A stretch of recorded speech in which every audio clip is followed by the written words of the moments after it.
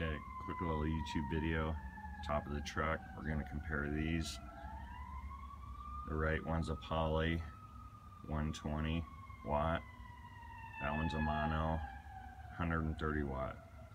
240 watts. We're going to compare it to this brand new one. It's a single one, 240 watt Poly. It's inside the back of the truck. It's the solar charger controller sitting at 1398. Solar panel current went down 1.5 amps or so. The battery's totally charged. 2 amps.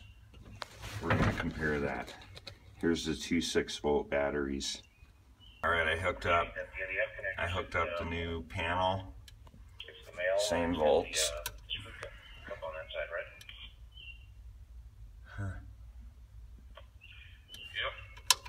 It's it is the male, and it comes right to a SMA. So I think the other one was 2, and it's about exactly the same then.